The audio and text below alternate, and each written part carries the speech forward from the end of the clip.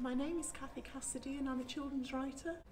I think if you're young and female and growing up now, hopefully you can see that the world is yours for the taking, but there is still an awful lot of sexism and an awful lot of glass ceiling going on, and I think it's really important as girls grow up that they understand that they know what the problems are and they see what problems are in a whole wider, global scale too, and that they challenge those things. It's okay to say that you're a feminist. I think every female should say, I am a feminist, because that's cool and that is essential. We have to do that. It's not about thinking women are better than men, it's about wanting the same opportunities and wanting the same equal chances in life, and that's kind of cool. Speaking as a female writer, I'd say that as far as book publishing goes, there is still gender bias when it comes to literary fiction, and men are taken far more seriously than women. Sadly, we do still need positive discrimination even in the 21st century, and women-only awards such as the Bailey's Prize are still important. I think there's a lot of truth in the claim that the majority of men read more books written by male authors.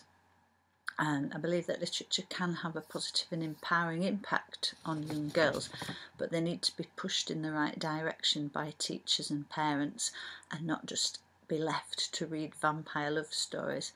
And there's always been strong, smart female characters in literature, going back to Jo in Little Women and Lucy in the Narnia Chronicles, Jane Eyre.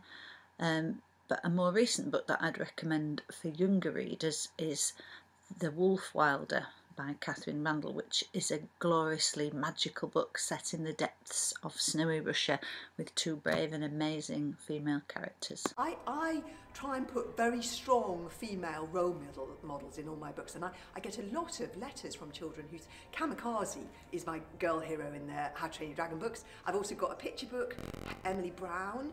She's a very feisty, strong girl hero, and in my new series, Wizards of Once, Wish, strong hero, because I think girls need these strong female role models in books. And I always wanted, my favourite was Pippi Longstocking when I was a child, because she was so strong and cheeky, and she fought for herself. And Matilda, I love Matilda as well, because she does that. And I think girls have to see young women like that in books to know that they can be like that. You think your opinions and everything matter, but the next you think that they don't, because you see or read things and it just completely knocks you, which it shouldn't. To help people open up, speak about their issues, to realise that they're not alone.